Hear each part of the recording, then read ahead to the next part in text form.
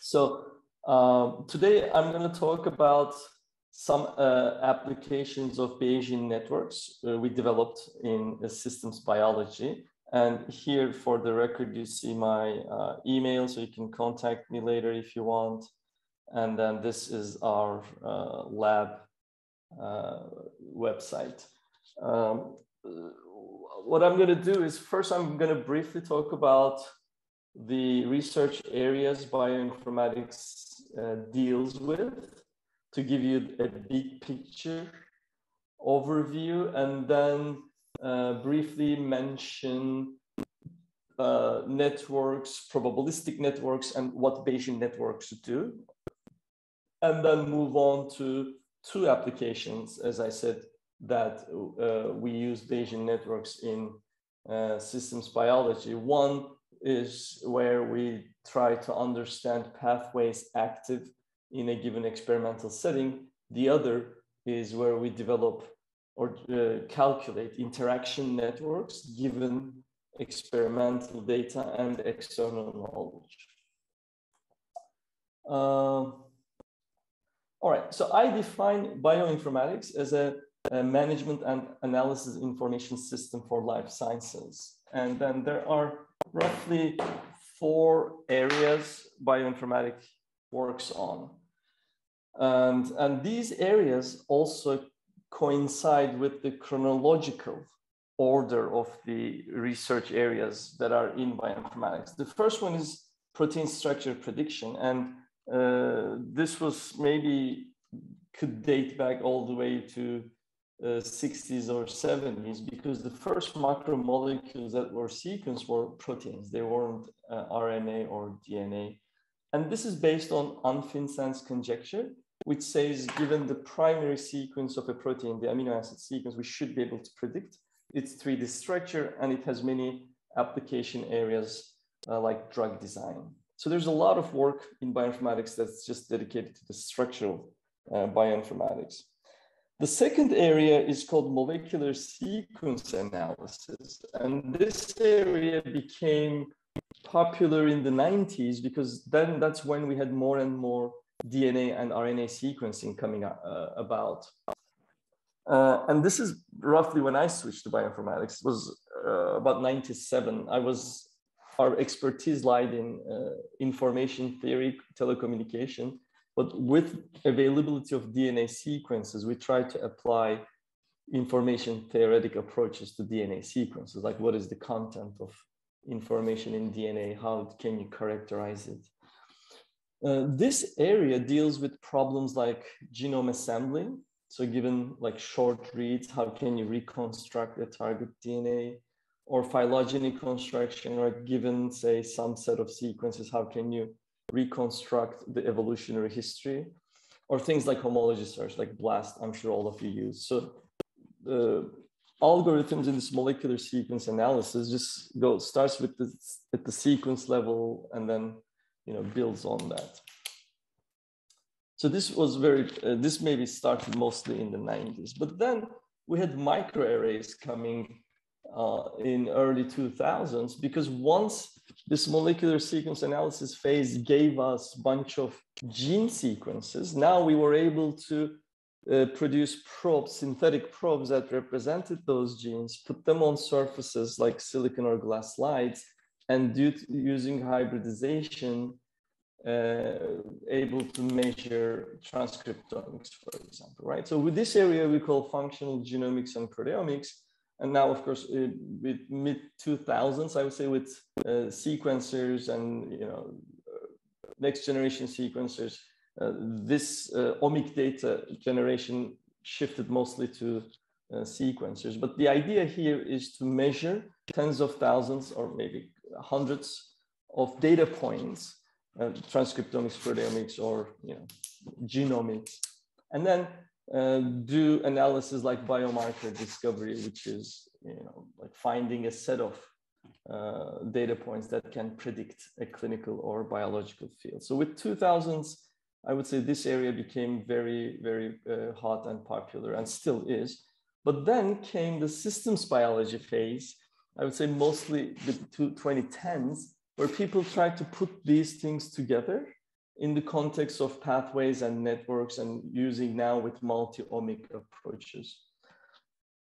So my story in bioinformatics actually started with molecular sequence analysis and then shifted to functional genomics when I moved to Boston. And the last 10, 12 years, I would say I'm working more on network-based analysis.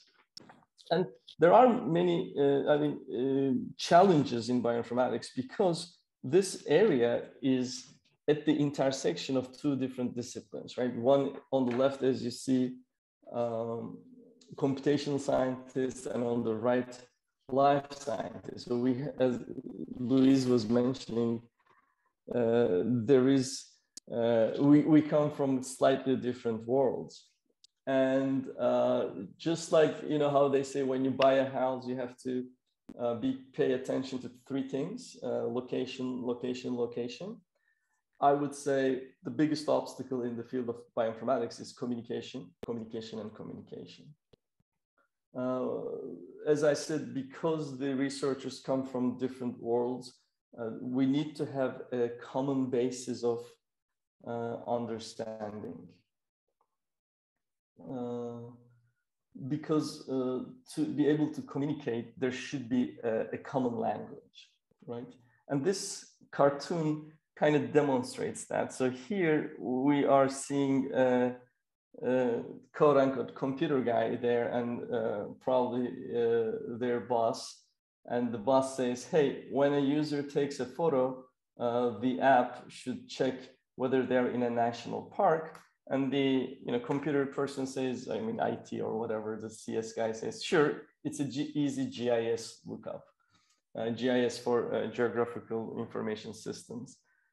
Right, you can locate where they are easily. So give me a few hours. And then they say, oh, and could you also check whether the photo is of a bird? And then it says, yeah, I'll need a research team and 5 years.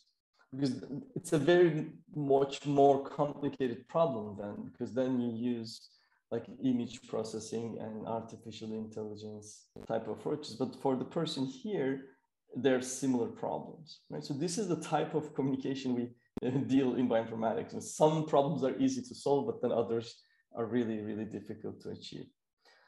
So for this understanding between these two domains, I decided to go with the concept of networks. I thought networks would provide a common ground that would let us communicate well. Because networks are everywhere and we all kind of understand what they are. There is a lot of work in social sciences because we have networks of people, right? Then you have computer networks. So there's a lot of work done in computer engineering. Then in biology, we have networks of genes, and then you can think of many other applications of networks. And when you look at the history of network theory or graph theory, it starts with Euler, the Swiss mathematician, back in, I think it's like late 1500s or early 1600s, if I'm not wrong. You might have heard the story of Königsberg's bridges. So Euler solved that problem, and that's when he started what we today know as graph theory. Because there was a problem and he modeled it with nodes and links, and then he kind of started doing math with graphs. But then there's a huge silence for like 300 years until 1900s, where we have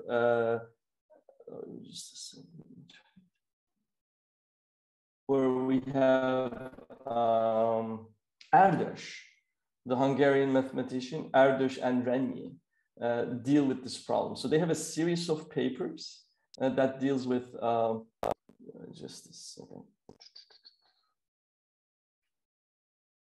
Okay. They have a series of papers on graph theory in 1900s, but still not much done in the field of network theory until late 1900s, early 2000s. Okay, that's when we see much more work being focused on. However, most of the work done with networks were on deterministic static networks. For example, the links are already either there or not, and then there were ideas like degree distribution, clustering coefficients. The whole theory was built on deterministic static networks. But I think life is stochastic, right? So I thought we should kind of move away from these static deterministic networks and deal with probabilistic networks. Right? And this cartoon, I'm hoping to demonstrate that. So here we have a guy on the left who looks like either a doctor or a scientist, and he says to this guy on the right, hey, lifelong smokers have a 1 in 2 chance of dying from smoking related diseases. And the guy on the right says, oh, it'll never happen to me. And then he says, oh, the odds of winning the Powerball lottery are 80 million to 1. And says, oh, this could be my lucky day. And he purchased a ticket. And when I show this cartoon, I say, hey, I used to be this guy on the right. So I used to smoke and I did buy lottery tickets. So life is stochastic. We all know there is probabilistic sides to events. But how do we perceive it, right? How do we perceive probability? Because if you look at this guy on the right, he doesn't make logical choices. So his perception of probability is pretty different than maybe your perception of probability, right? Okay, so then if you look at how we understand probability, there are 3 different ways that we perceive it. And I'm going to demonstrate this with 3 questions, okay, that I'm going to ask to you, and you can answer if you like. So the first one is the deck of cards problem. So if I ask you, what is the probability of drawing a jack of hearts? What would your answer be? You would probably say it's 1/52 because there are 52 cards. And this is one way we perceive probability through what we call equiprobable events, or this is sometimes called principle of indifference, right? So we kind of understand this probability. But then if I ask you the following question, here is sorry.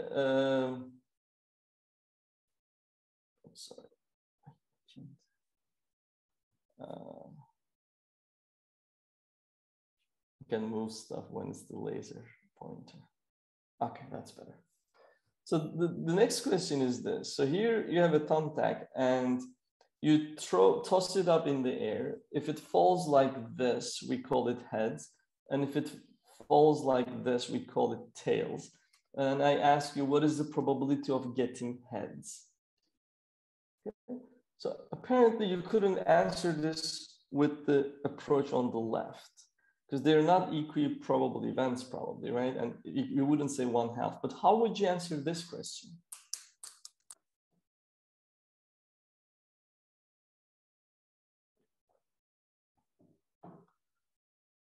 One way we could approach this is through experiments, right? You could say, okay, well, if you could calculate all the physical models of, the air dynamics, blah, blah, maybe you could model it and calculate it, computationally.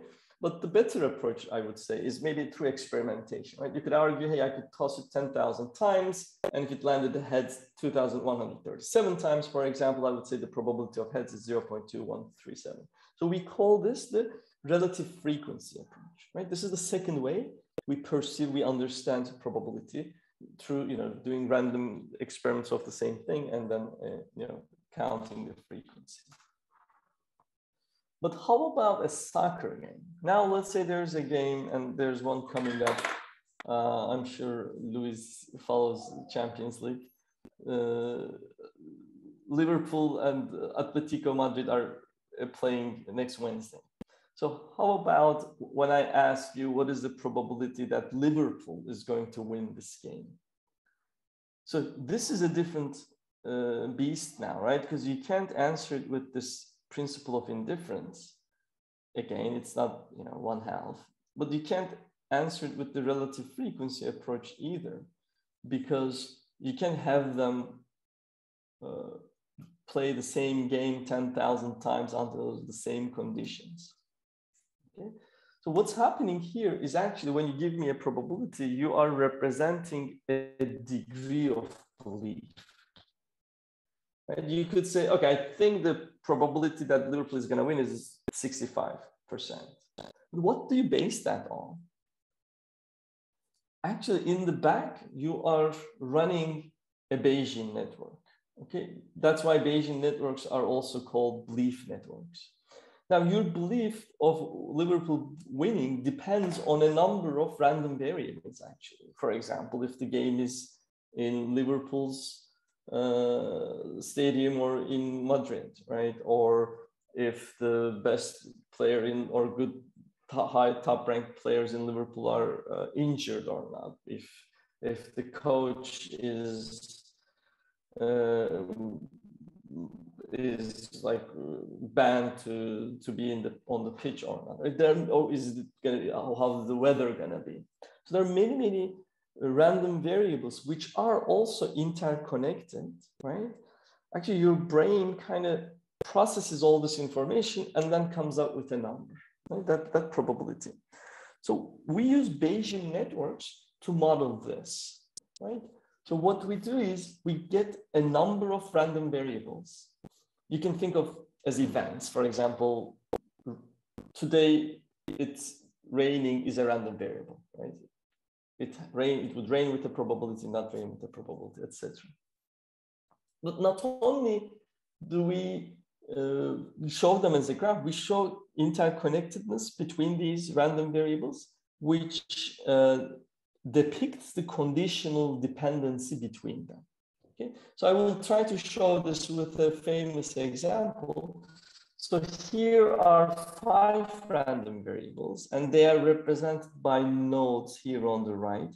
So H is history of smoking. So it is either 1 or 0, all of these. B is bronchitis being present or not. L is lung cancer being present or not. F is fatigue being present or not. And C is the chest X-ray being present or not. Now, and here I give you the structure of the network already. We call this a DAG, a directed acyclic graph. Bayesian networks only work for DAGs. And the only rule of the Bayesian network is every node is independent of its non-descendants given its parents. That's the only rule governing the Bayesian networks. But even, you don't go to the details, you see some sort of a structure and influence between these random variables. There are 3 main things we can do with Bayesian networks. One is called structure learning. What this means is the following. Assume we collect data for these 5 random variables for 50,000 patients in Europe.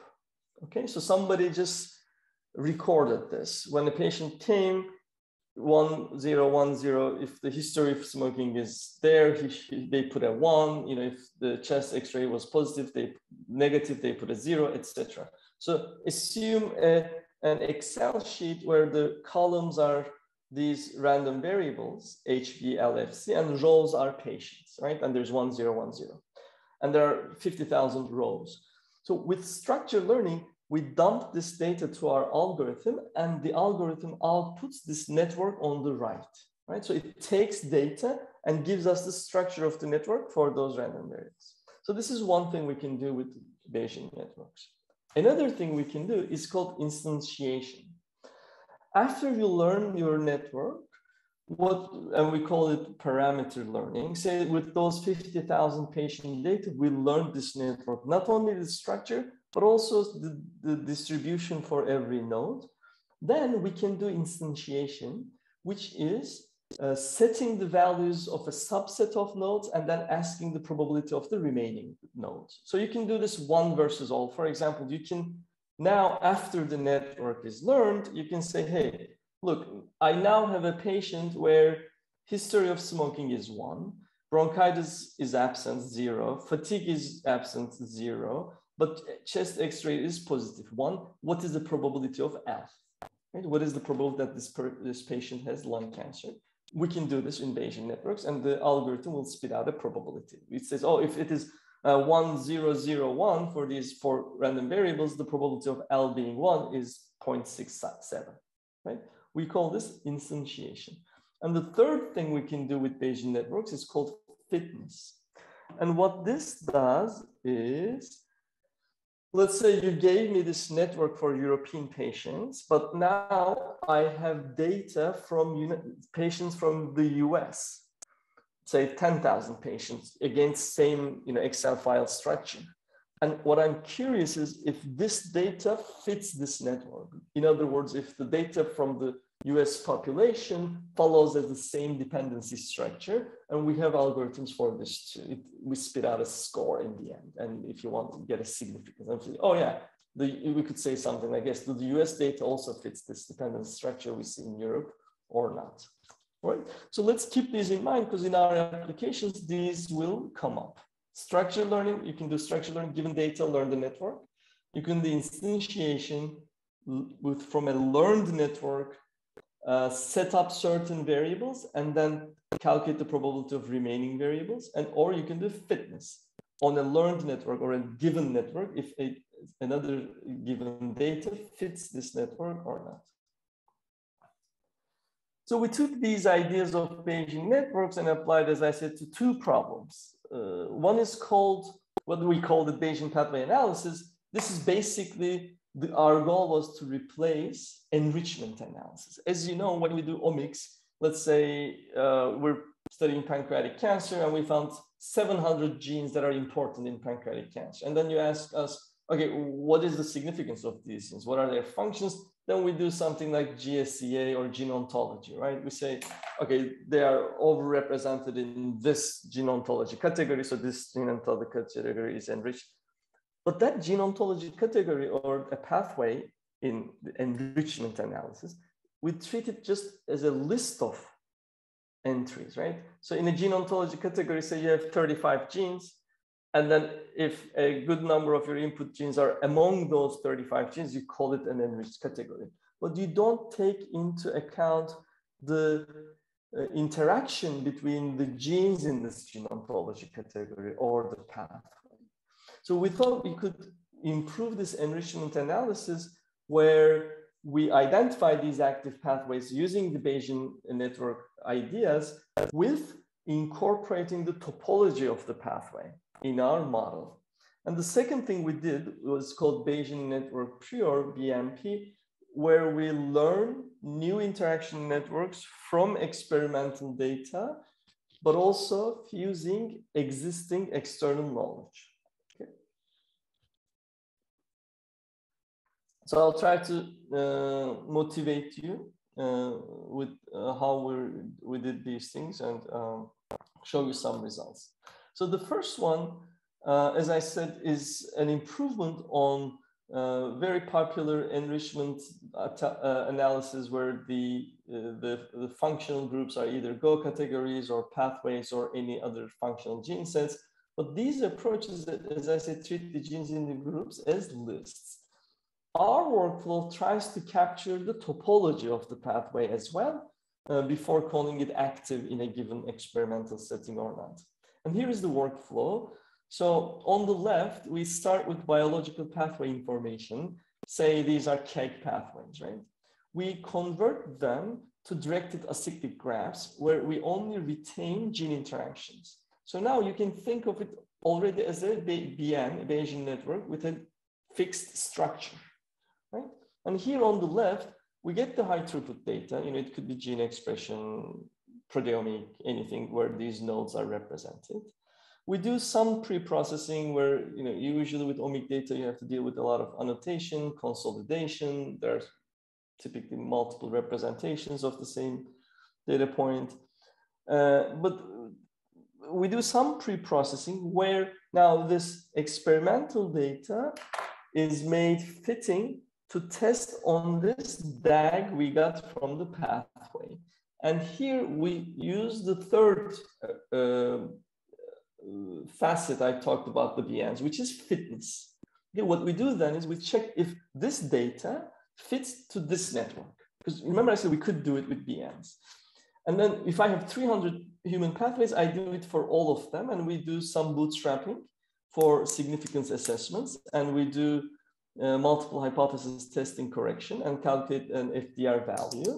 But at the end of the day, given data, I convert all pathways to BNs and test if this data fits this pathway significantly. And then if it is, I say this pathway is active. So we apply this to synthetic data. And as you see, I'm not going to go into the details, but on the left, we tested data that doesn't fit to the network. That's what we call non-ideal CPT. And we did not find significant p-values for the networks when we asked if the data fits the network. And on the right in pane B, we use data that fits the network. And the algorithm was quickly able to capture that the data fits the network significantly. It gave us p-values below 0.05. And we tested the context where we removed edges from, so we took a network, generated data from it, but then removed edges from the network and then asked if the data fits the network, or removed nodes from the network and then asked if the data fits the network. And our approach, except for some extreme cases, was pretty resilient to edge and node removal. And the idea for this last exercise is because known pathways can be incomplete or incorrect, right? So there could be some edges that are not correct or some nodes that are not in the pathway, right? In the background, the biology generates that data based on a certain network, but let's say we are missing some of those nodes when we represent it in a cake pathway. So we wanted to test if the algorithm is robust to these instances, and it seemed to be robust. And then we did another exercise where we took 60 known cake pathways, where 58 of them were cyclic. And we generated gene expression data where we imposed only 25 of these 60 pathways to be active. Okay, and this data we generated using this tool called Syntran. So at the end of the day, we get a synthetic gene expression data set for 20 tests and 20 normal samples. Think of it as a cancer data set, for example, where we had about 2,200 synthetic genes and we had a 4% noise level, right? So now the goal is take this data and do an enrichment type of analysis and ask which which of those 60 pathways are enriched or active. When we did that with different enrichment analysis approaches like GSCA or SPIA, or global test, DPA turned out to give us the most accurate result, meaning how accurate these approaches were in calling these 25 pathways as active out of the 60 pathways. So we felt comfortable that we're comparable to existing methods. And then finally, we took this to real data, and Louise would remember we had John Young's data from Boston, right? We took that and other RCC data sets, yeah. And again, tried to see which pathways were active in these RCC, renal cell cancer data sets. And we got BPA for the clear cell renal cell carcinoma subtype, because RCC has a bunch of subtypes like oncocytoma, etc. We took overlap of 4 CRC data sets. These are the overlap of the pathways that BPA called active. And at the intersection of all 4 data sets, there were 8, and 6 of these 8 pathways were validated using an experimental proteomic approach to be activated in RCC. So that also gave us a bit confidence that we are able to identify active pathways from real data. All right, so that's BPA. The second approach, so in BPA, we have fixed networks, which are pathways coming from literature or databases. They are fixed. I'm just trying to see if they're active in an experimental setting or not. The second approach we're using is called, we wanted to learn networks from data. So this is not non-database based networks, but I want to learn new interaction networks from experimental data. Now, one thing you have to be careful in artificial intelligence is what your algorithm is doing. And then this cartoon represents that. So here on the left, we have a normal guy like us and asking this AI expert, hey, this is your machine learning system? And then the AI expert says, yep, you pour the data into this big pile of linear algebra, then collect the answers on the other side. And then this guy says, okay, what if the answers are wrong? Well, you just stir the pile until they start looking right. But, you know, this is pretty much sums up a good portion of the AI approaches, because the systems get so complicated that we lose the handle of it.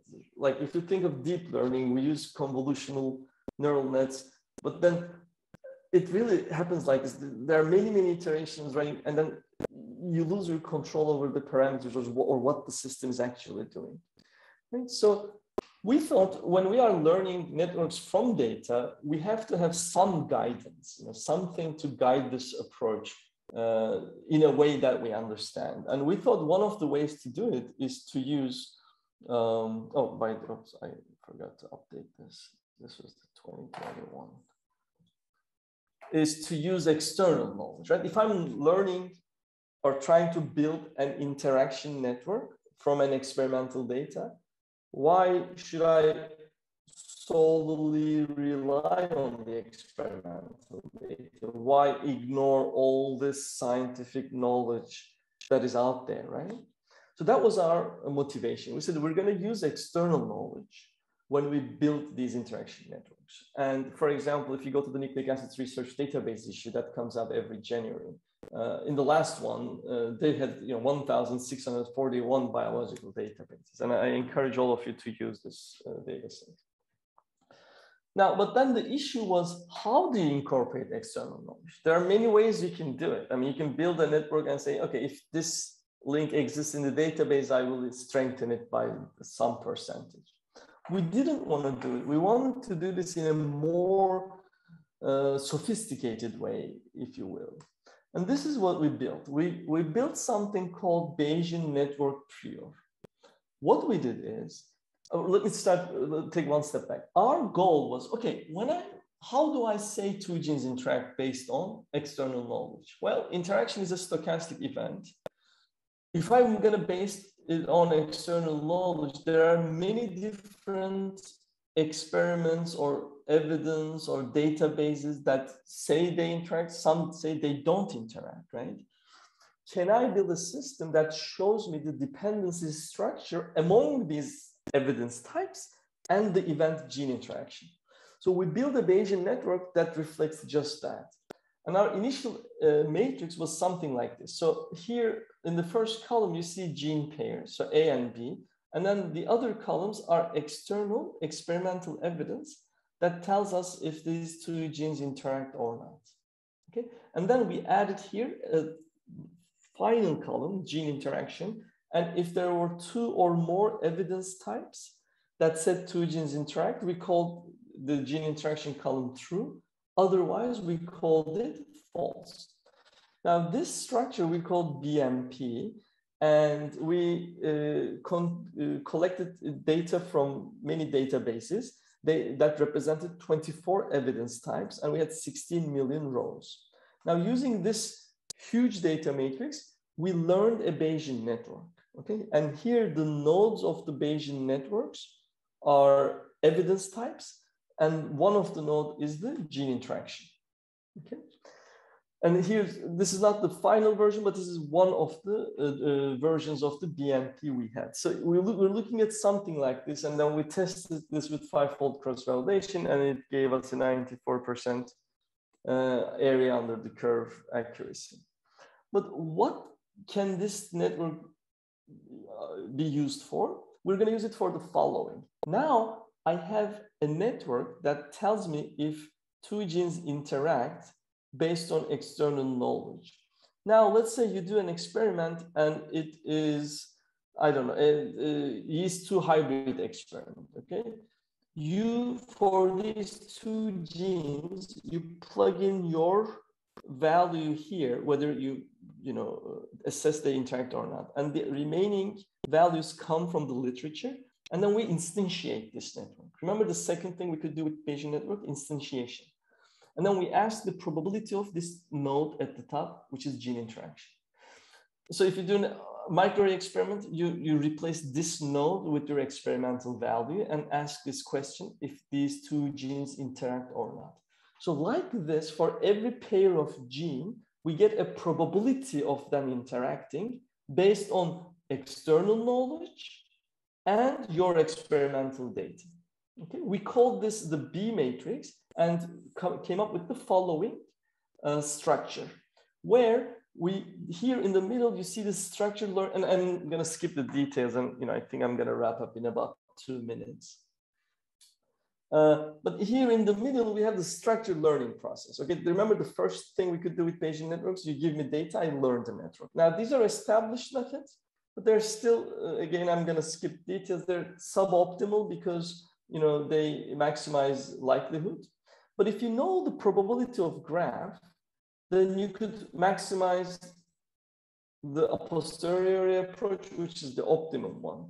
What we did is we intervened classical structured learning processes with this P of G. So as I said, it's hard to explain without going into the details, but this structured learning process kind of evaluates every candidate network one at a time. But if you know the probability of that network occurring, then you do an optimum search process, okay? We did that. We fed to this machine in the middle, this P of G value, how? Using our BMP. So you give us a network, we look at every pair of genes that are linked in that candidate network based on gene interaction probability and assess the P of G, okay?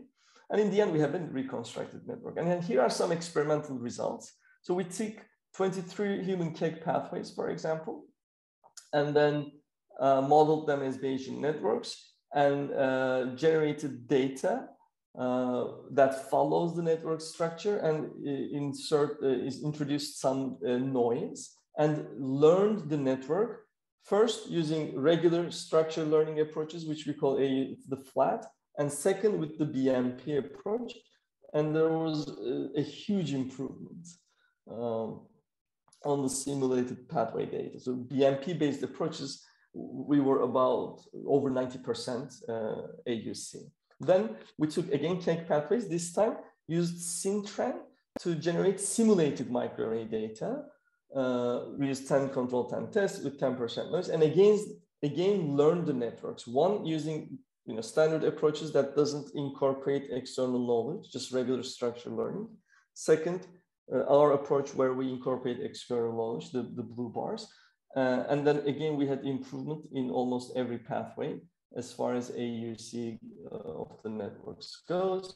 And finally, we took real microarray data, the RCC data we used in BPA, and then learned those networks that are known to be associated with renal cell cancer. So we took only those genes and then tried to learn the network and then tested how well we learned the true cake pathway.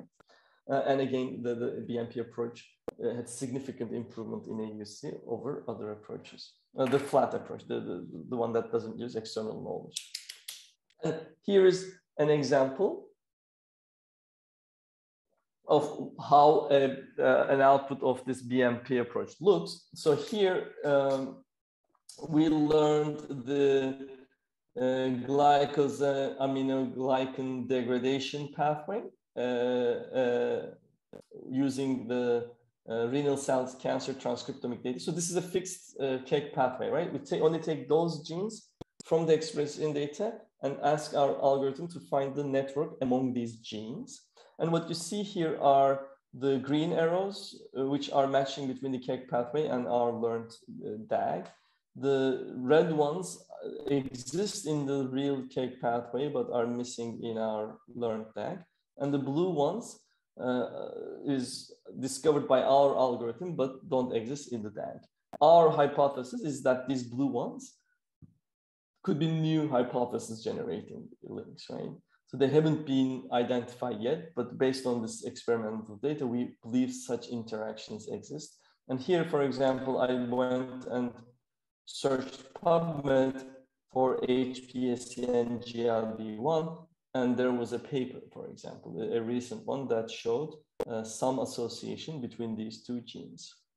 Then we took this idea to building interaction atlases, because BMP looks for a small number of genes using a divide and conquer approach, first clustering the expression data, learning networks for each cluster, finding representative genes in each cluster, building a map between these representative genes, and then merging the clusters. We are now able to generate a large scale for not tens of thousands, but over 10,000 genes. We can build these interaction networks.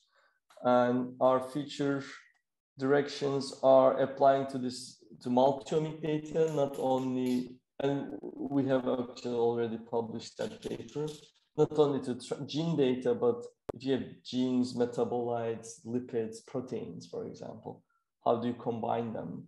Or can we take this idea and apply to metagenome, right? Microbial world. Instead of our nodes being genes, what if they're bacteria now? And can I build interaction network among species?